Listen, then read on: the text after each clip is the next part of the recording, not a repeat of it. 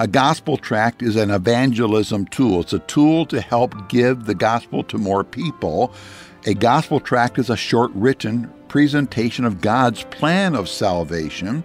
And the one in my hand right now is entitled Ready to Die. Ready to Die. On the front cover, you're going to find a picture of a soldier there. It's about a man named James Dunkley. He was a born-again guy. He loved Jesus Christ. On a second tour of duty in Iraq, he was killed, but not before his life just powerfully impacted others.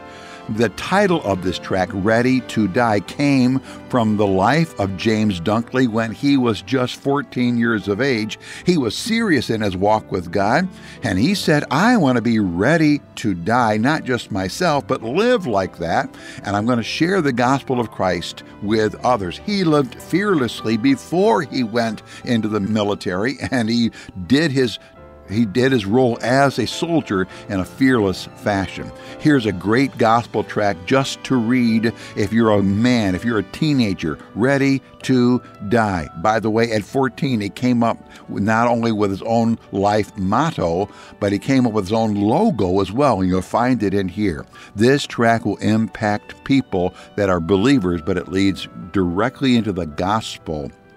Do you want your life, do you want that of your young people to impact others? When Jesus comes, will He find us being faithful and living a determined life like James Dunkley? Get this tract, please. Read it. Pass it on.